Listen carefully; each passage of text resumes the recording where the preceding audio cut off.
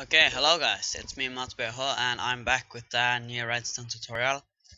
Today I'll show you how to make an end gate. Here you see the construction. Yeah, I'll show you how it works. When you switch that button, that redstone torch turns on. And when you off, I mean, and when you press that too, both of them will turn off and this one will turn on. That will lead to this one and make that turn off. And that's the same over here. When you press this, all of them go off, and then the last one will activate the piston that will turn up that will activate the ending or something. So let's say if you need like four wool, or you need 4 blocks of something that you have to place there, and then uh, and then you have made it so it's a end gate. How am I supposed to explain this? Um, if you have a quest or adventure map or something, and you are supposed to place down I know, a block or something inside a hole like this, and then it's an end gate behind end gate, and you place that, or I'll use this one. And you place that in the middle.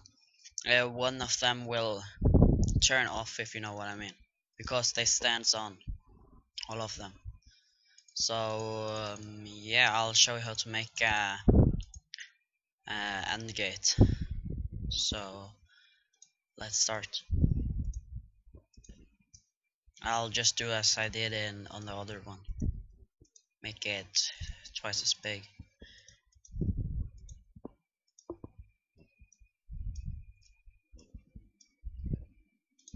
So it's very simple to make. And there. Do the same here. Okay. And then you have to link two redstone, or to link this one together, like on the other one.